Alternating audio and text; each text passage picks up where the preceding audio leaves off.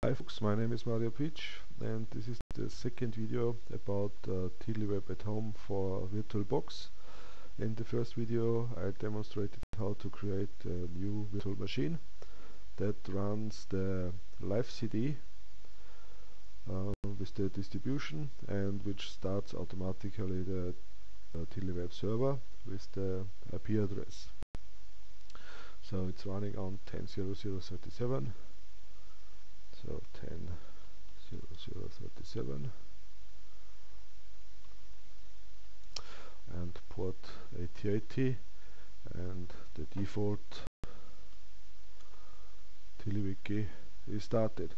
The problem here is that everything runs in RAM, so now what we need is we need to install the stuff to the hard disk of the virtual machine. On the left side there is the page. If you like it to see bigger pictures, just zoom a little bit and go down. That's it. Here. Now we have to install this image here. Let's close it. Right click in the applications menu. There is something which is called the task panel, which has the operating system settings. This is built into the SLITAS distribution, so I'm user root and password root, so we will change that later. The default is root and root. So now you can see a nice overview about the different settings that are really active at the moment. So we see we have Ethernet interface 0 with the port address. This is what we need.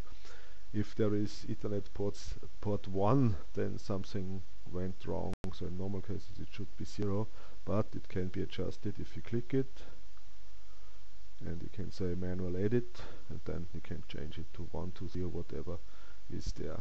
So it will be fixed then. Okay, what we want to do now is we want to install the stuff.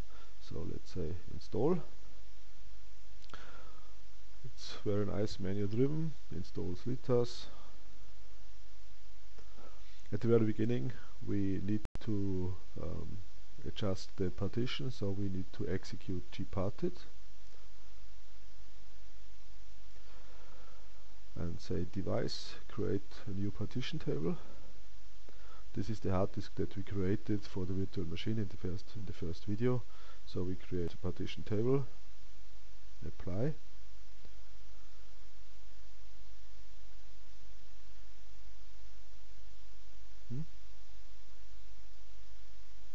Okay, right click, then we create the new partition with ext4 and I name it TiddlyWeb root, TiddlyWeb root. You can use any name that you can remember. So say add, apply.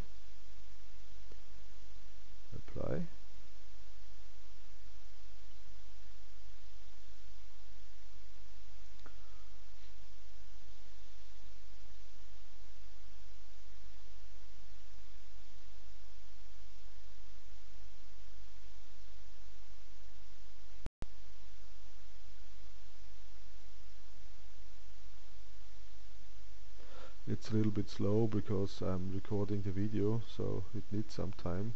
Say close. Okay, now we can close gparted and we can go on with the continue installation, with the installation.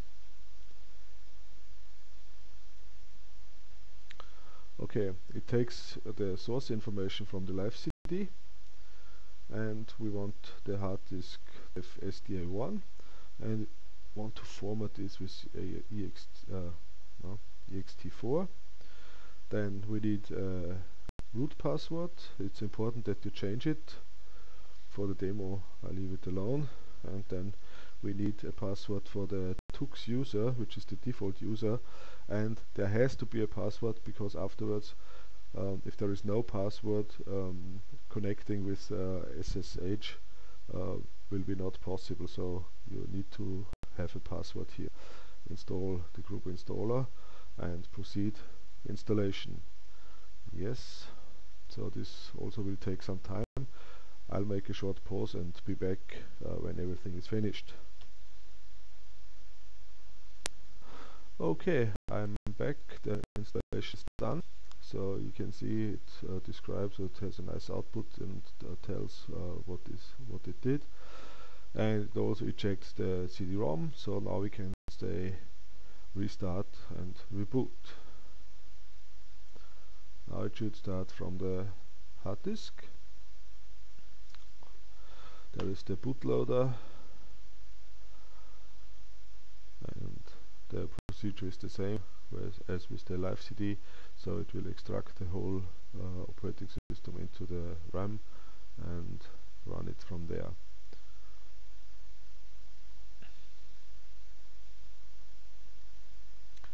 There is also a boot log, so this is what you can see here, which can be viewed afterwards with the task panel.